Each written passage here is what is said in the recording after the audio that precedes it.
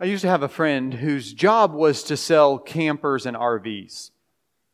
And one time he was telling us about one of the problems that he has in selling campers and RVs is that they had a competitor, same road, same interstate, but about 10 miles down the road, who would undercut their price like significantly. Like, hey, we'll sell you the same camper for way cheaper than the other guys.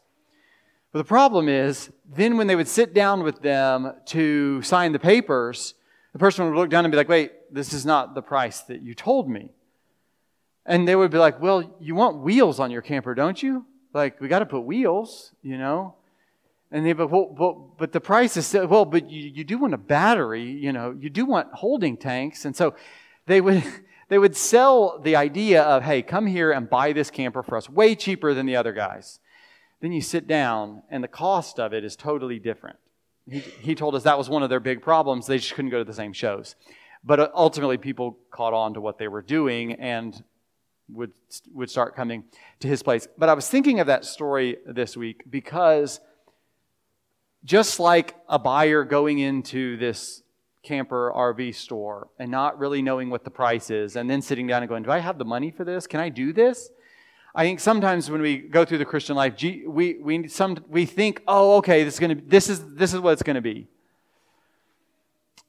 But we may not actually really know what the cost is.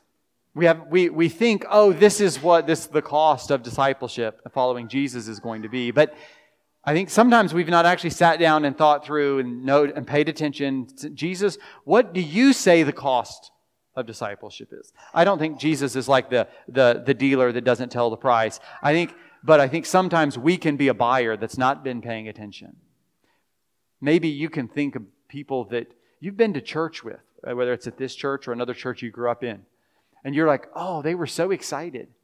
But somewhere along the line, the cost of discipleship became too high, and it was too high for them. Maybe it's not just somebody that sat on the pew. Maybe it was a loved one, a parent, a grandparent, a child, a grandchild. At one point, man, they were so excited about following Jesus and going to VBS and youth group and doing all of those things. But somewhere along the line, the cost became too high and they fell away. Today we're going to be looking at a passage where Jesus speaks about this specific issue. Because it's not just, hey, the cost was too much for somebody else, but Jesus, what's the cost for me? I don't want to be I don't want to be that one. I can think of a Bible study leader that I used to sit under. He sometimes preached in our church. Now wants nothing to do with Jesus. And it's sobering and it's scary if we allow ourselves to go, wait, what's the cost of discipleship? And am I willing to pay that price? Go ahead and turn with me to Luke chapter 14. I think it was way back in January that we started this series looking at the parables of Jesus in the book of Luke. So we're nearing now, I think, the end of this series. We're going to lump some of the parables together before we go into the summer. But today we're going to be looking at Luke chapter 14, verses 25 to 33. Luke 14, starting in verse 25.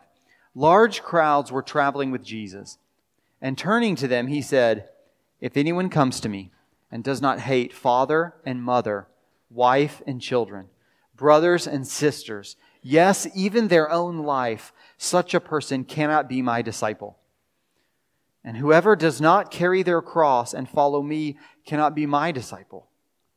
Suppose one of you wants to build a tower. Won't you first sit down and estimate the cost to see if you have enough money to complete it? For if you lay the foundation and are not able to finish it, everyone who sees it will ridicule you, saying, 'This person began to build and wasn't able to finish.' Or suppose a king is about to go to war against another king. Won't he first sit down and consider whether he is able with 10,000 men to oppose the one coming against him with 20,000? If he is not able, he will send a delegation while the other is still a long way off and will ask for terms of peace. In the same way, those of you who do not give up everything you have cannot be my disciples." Let's pray.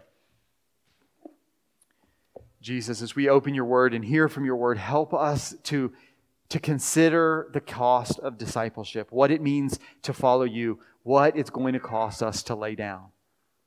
In Jesus' name, amen. So the introduction to this paragraph is kind of strange because sometimes it's Jesus is being criticized by the Pharisees, or sometimes it's because of something that's happening, and then Jesus is trying to correct the people that are around him. And so this one's a little strange because it starts with large crowds were traveling with Jesus. And so then Jesus speaks this parable because he's surrounded by people that are excited. It doesn't say why they're excited, but Jesus, rather than just being like, hey, the more the merrier, this is great, this is awesome, Jesus sees that there are large crowds, and so this parable is spoken to the people that are excited in the moment and following Jesus. Because as Jesus speaks about the cost of discipleship, the crisis is this crowd going to follow to the end? Are they going to, they're following Jesus right now, but are they going to follow all the way from beginning to end? Or are they going to find down the road that the cost is too high?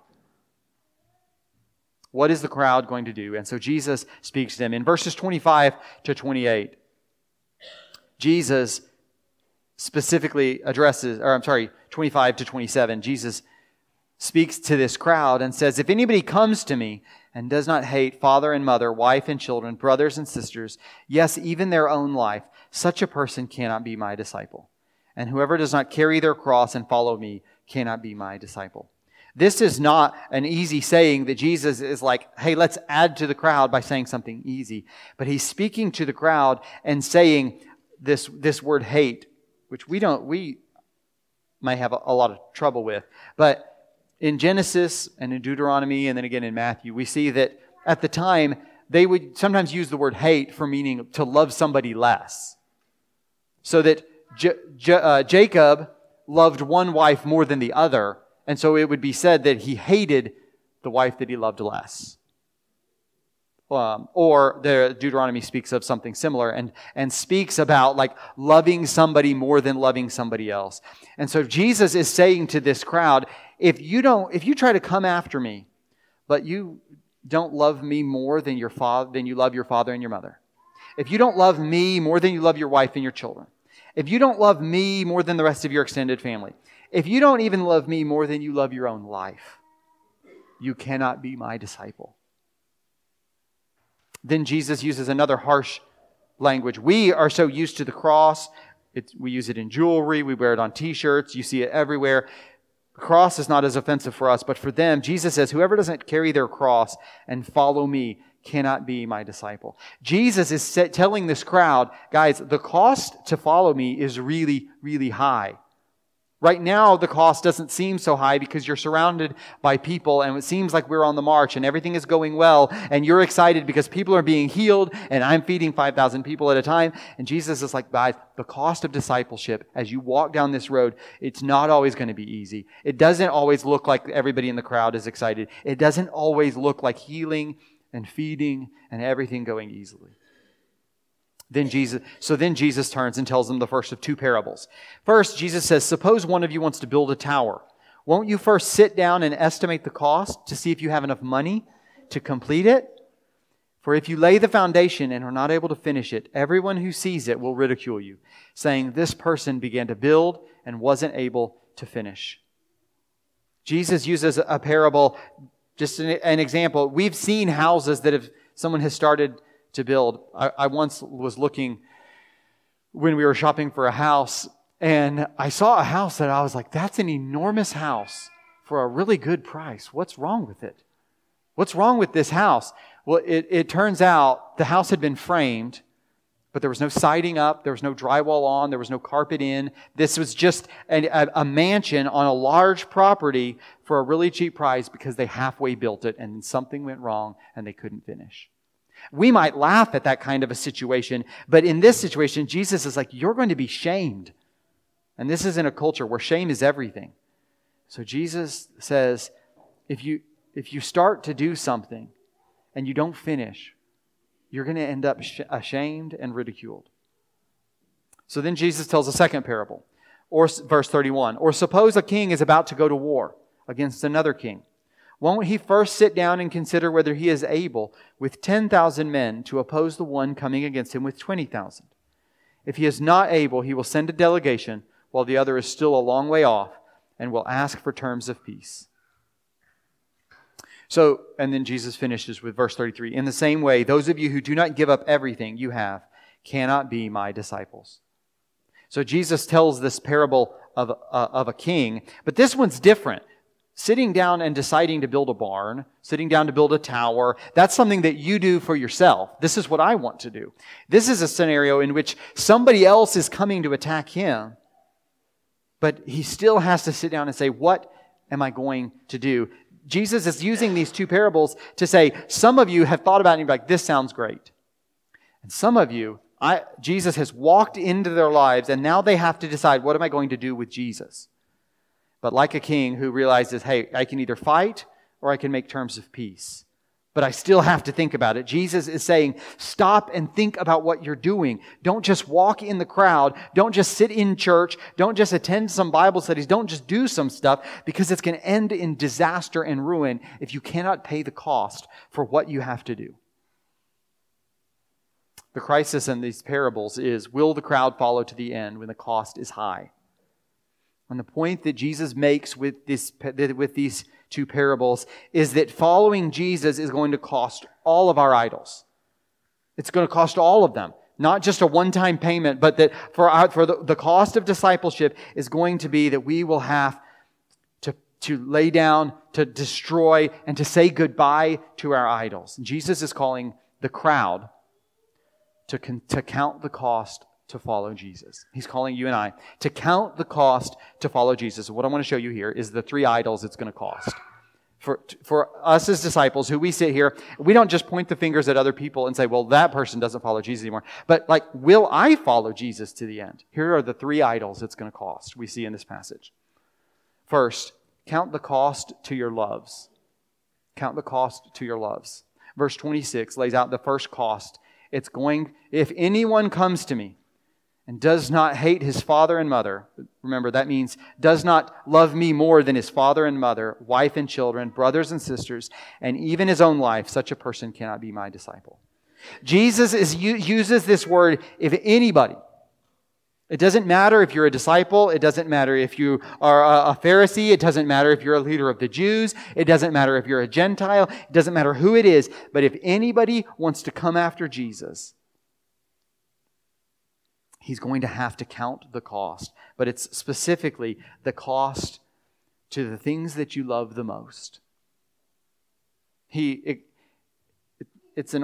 don't know that I would have started in this order. But Jesus uses this order that matters so much, that you love your father and mother, that you love your wife and your children, that you love your extended family.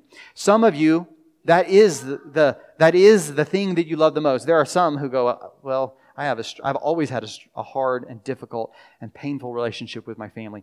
The point is not simply, well, if you don't love your family, then you're okay. It's that anything that you love more than Jesus is going to have to be laid down, turned away from, and said goodbye to.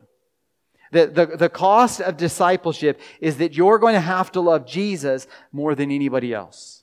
I'm reminded of at the end of the book of John when Jesus turns to Peter and says, Peter, do you love me more?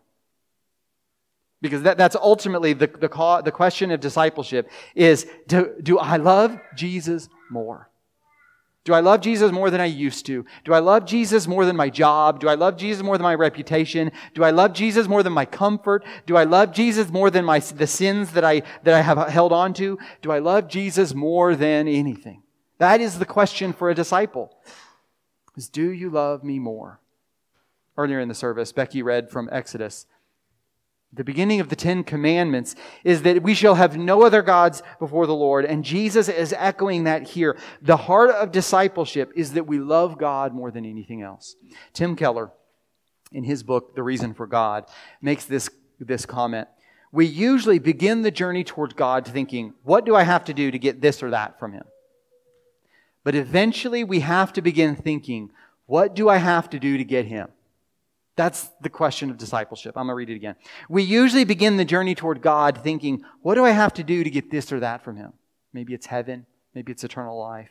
Maybe it's a better life, less pain. But eventually we have to begin thinking, what do I have to do to get Him? That is the question of discipleship. Jesus is confronting the crowd here with this question. Do you love me more than anything else? And so those of us sitting here today are called by Jesus in these parables to count the cost. Say, there can be nobody else in my life that I love like Jesus.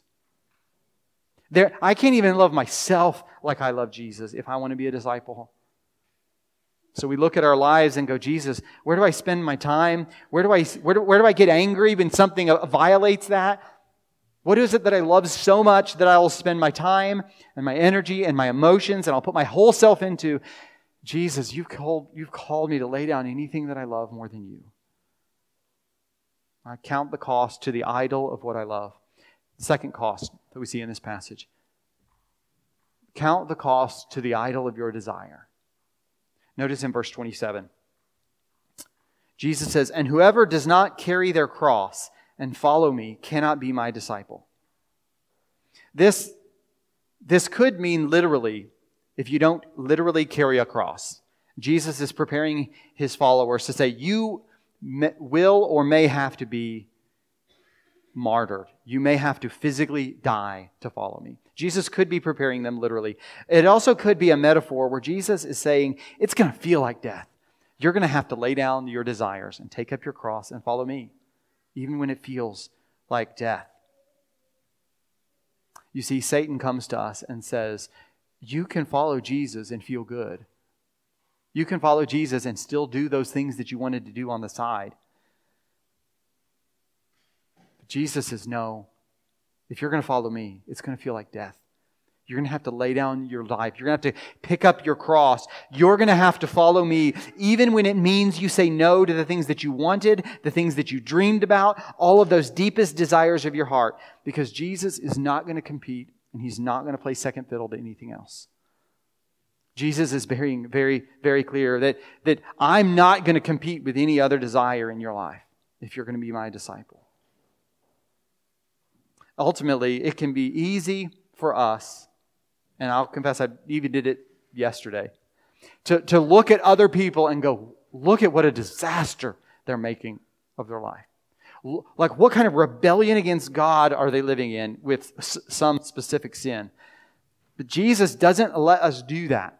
Because Jesus says the cost of discipleship is not, will you stop murdering or not? Will you stop stealing or not? Will you leave off sexual sin or not? Will you stop this? Jesus says, will you die to the things that you wanted or not?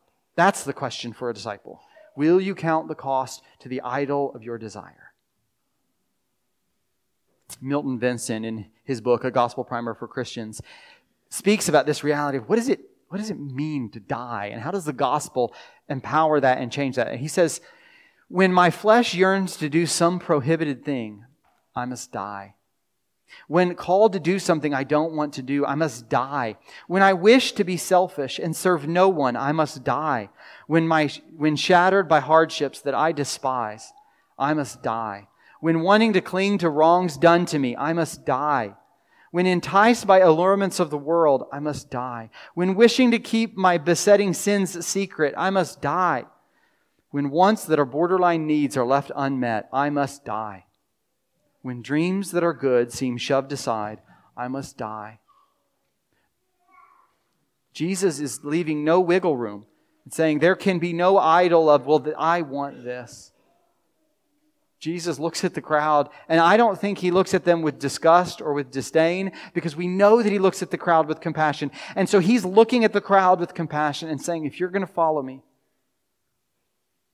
all of your idols will have to die. But notice one detail in this section right here. In verse 20, when Jesus speaks about the king, notice one detail about it.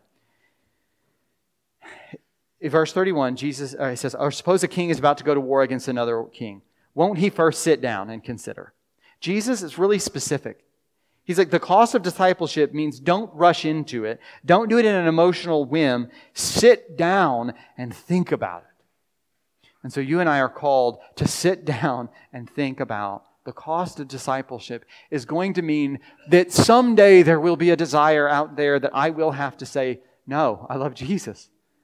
I want this desperately. I desperately want revenge. I desperately want them to hurt the way that I hurt, but I'm going to have to die.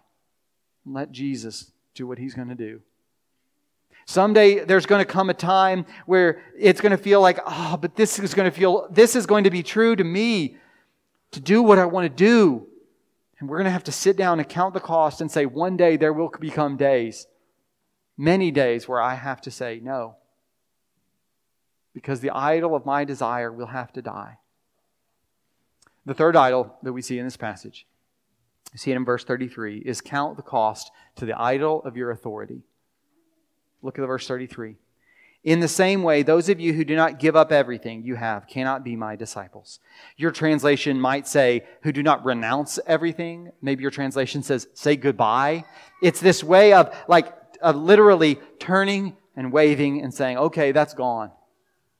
Jesus is saying, one day you're going to have to say farewell, goodbye, it's going to be gone. Everything that belongs to me. I think He's specifically speaking of authority. That, these are my things. I get to decide where they go, what they do, how I spend them. Jesus is saying that the cost of discipleship is that one day my authority will die and I will have to say goodbye to it. And to say somebody else is the leader. Maybe not even just one day, every day, that we will have to make this call that everything I have is not mine. And I will say goodbye to it. There is a temptation in the Christian life to say, I follow Jesus and yet I'm still in control. I follow Jesus and yet I still know what I want to do and where I want to go and how I want my days to be spent and how I want my money to be spent and how I want my family to live. But Jesus is saying the cost of the disciple is going to be to say goodbye to everything that you have because it's idolatry. And Jesus is going to have to be the one to call the shots. Jesus is going to have to be the one to call the shots. But notice in both parables, the ultimate result of somebody not doing that, not considering the cost and paying the cost, is that shame and disaster are ahead. I don't think Jesus is disgusted with the crowds. I think that in compassion, He's like, there is disaster and shame ahead if you don't pay this cost. If you don't consider this cost, if you don't walk down this road with me, that one day it's going to end in shame and disaster. Sometimes when I'm counseling or sharing with somebody, especially about parenting issues, I have to remind myself, and it becomes helpful to remind the other person, that as parents, we easily demand certain things of our kids. Right? We easily demand respect and obedience and behavior and submission and all of those different kinds of things. But one of the things that I had to learn, and I'll say I still have to learn and still learning, but often share with other people, is that it is so easy as a parent to demand submission and respect and obedience from our kids while being unwilling to give it to God, which is the ultimate hypocrisy. It is so easy as a parent to be controlled by anger because we are not getting the respect that we deserve, while ignoring the God of the universe who has said, this is actually how you're going to parent. And you're going to parent with compassion and with care and raising them in the fear and admonition of the Lord. You see, it is so easy for us to demand of other people to respect and submit and to obey God because their sins are worse than our sins, while being unwilling to give it to God. And Jesus is here saying, no, actually, you don't get to do that. You need to consider the cost that if Jesus is Lord, then you will have to say goodbye to your authority regularly. Not one time, but regularly. So this passage says, count the cost to follow Jesus. Jesus lays out 3 idols that it's going to cost us. The idol of our love, the idol of our desires, and the idol of our authority. But if we are honest, then who can be saved? If we're honest, if this is the cost of discipleship, that it's going to cost me everything, who can be saved? If following Jesus means loving Him most, then what hope is there for me when I find that I love the creation and not the Creator? If following Jesus means death to my desires, what hope is there for me when my effort can't kill them? If following Jesus costs you your authority over your life, what hope is there for you when you realize you haven't said goodbye to your authority? Like this passage, if we read it correctly and hear Jesus in this, is crushing. Jesus' teaching on the cost of discipleship, I actually think prepares us and points out that somebody's going to have to die for my idolatry of people and of self. It shows that we are dead in our desires and sins, and it becomes obvious who can pay this cost for my discipleship. This passage prepares us for Jesus because He is the one who counted the cost for you to be a disciple, and then He paid it.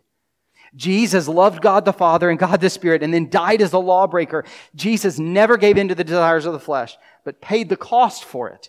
Jesus didn't consider equality with God a thing to be grasped, but He emptied Himself in taking the form of a servant for you. So if you're in Christ, rather than condemnation, look to Jesus who counted the cost for you. He paid it and says, follow me. You can follow and trust that the cost is paid and that the resurrection is on the other side of all of the death that God calls you to. The power of the resurrection will be at work in you and in front of you. But maybe you've never counted the cost and begun following Jesus. Maybe you've been trying to pay your own way on the road to following Jesus. The Bible says that you are still dead in your sins and need to be saved. How can that be yours today? How can it be yours today who realize the debt you owe God and the fact that you cannot pay it? The Bible tells us that Jesus, the God-man, lived the life that we should live, died the death that we should die, and was raised to life. So that all who repent of sin, that just means a changing of the mind, a turning away from myself and my own ways, and taking Jesus only to save them, will be saved. Repentance and faith, two sides of the same coin. And it is those who make that trade with Jesus and find He has paid the cost, have the guarantee that there is resurrection at the end of this discipleship road. And so if that's you today, grab me while we sing at the end of the service, grab me at the hallway. Let today be the day that you are clear that today I have begun following Jesus in the record of Jesus. Don't put it off. So this passage says following Jesus costs all of our idols and Jesus pays it. What difference does that make? What difference does that make in your life when you look at the cost of discipleship and you look at an uncertain future when there will be desires that go unmet that feel so powerful, when there are doubts that come in that feel crushing, when there are days ahead that you feel like all I feel is death? What changes when we realize that Jesus pays the cost of our discipleship? Imagine what changes in your life when you realize, the cost of discipleship, it's not on me today. It was on Jesus and it's been paid. Imagine what happens when you look at the future and you go, the God of the universe who loved me and gave Himself for me, calls me to follow Him after He paid the cost. Who wouldn't want to follow that kind of Jesus? Who wouldn't want to follow that kind of leader who says, follow me, I've paid it all? Imagine what that sounds like, a confidence. Even if the situation feels like death, the guarantee that the God who says, follow me and has paid the cost is out in front and says there's resurrection coming. So maybe you live alone, or maybe you live with an unbelieving spouse or family member and you go, the weight of this is crushing. But knowing that Jesus has paid the cost and is walking ahead of you, promising resurrection on the other side, sounds like confidence in that lonely place. What's that mean in a family? When a family is then dominated by the reality that Jesus pays the cost for our discipleship, and He still says, follow me. Imagine what changes in a church that says this is the very real cost of discipleship, and we have a glorious Lord who's paid it. Let's pray.